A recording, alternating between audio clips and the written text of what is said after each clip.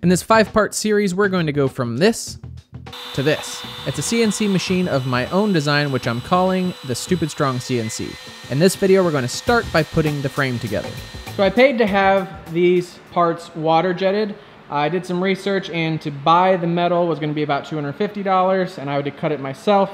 To have it water jetted was $500, materials and cutting. So definitely think that was worth it. What they couldn't do was drill the holes in the side of the base plate so that it can accept the front and back. So I guess I'll start there. And I think a good goal for the first day is going to be just assembling the frame. I bought this transfer set about 4 months ago, thinking I was gonna get to this project. A little loose, a little tight, just right.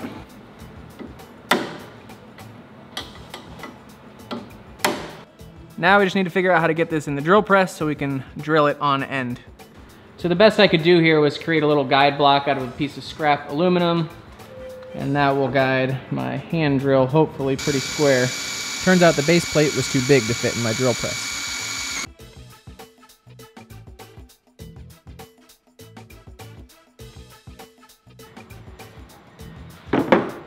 Believe it or not, this was a pretty big hang up for me to get this project started.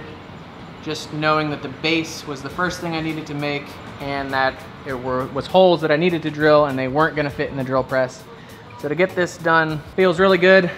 It's a great start, but it's just that, it's just a start. All right, now we're going to get started assembling the gantry, which is basically the same thing. We have to drill holes into the side of the bottom plate, I guess we'll call it. Okay, kind of got a gantry. I should mention this CNC is entirely my own design, so I have absolutely no idea at this point if it's going to work. This is not a kit, and to see the parts actually start coming together was pretty darn exciting. I was planning on stopping here today, but I am too excited. I have to get this thing on the rails and see it slide around. So let's go ahead and start with that. All right, here is my box of parts that me from 6 months ago ordered, so hopefully everything we need is in there. I think these top 2 rails are what we want. So this should actually not be too difficult. What I don't remember is what screws I spec'd for each part. I went through painstakingly to make sure I ordered just the right amount of screws because it quickly got expensive ordering all these screws, and I don't remember if I used these. Not a great start to the rails. You can see I was only able to get screws on one side. You can see the holes on this side are just barely off, so what I'm gonna need to do is take the rails over to the drill press and just enlarge the holes. But now that I've got the 2 rails on, and they're working, it's time to put on, oh gosh, the gantry. And I've already made a mistake there as well. These bearings were already pre-tapped with holes, and I had the water jet cut holes for me to tap M5, so I gotta bore out all these holes, which is not a big deal, and then I can bolt it up, see if it works. All right, mostly a success, but so far we only have half the bolts lining up. So only the outside corners, these ones are a little bit, you're never gonna see in there. They're just a little bit off as well. This, it's got enough support now to tip it out. Oh. I gotta push it. Oh yeah.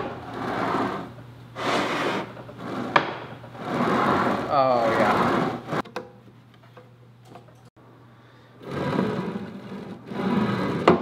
Kind of ridiculous, and already almost to the point where I can't lift it. So I don't know if it's going to be stupid strong, but it is going to be stupid heavy. See if I can give you a little closer look at the action down here.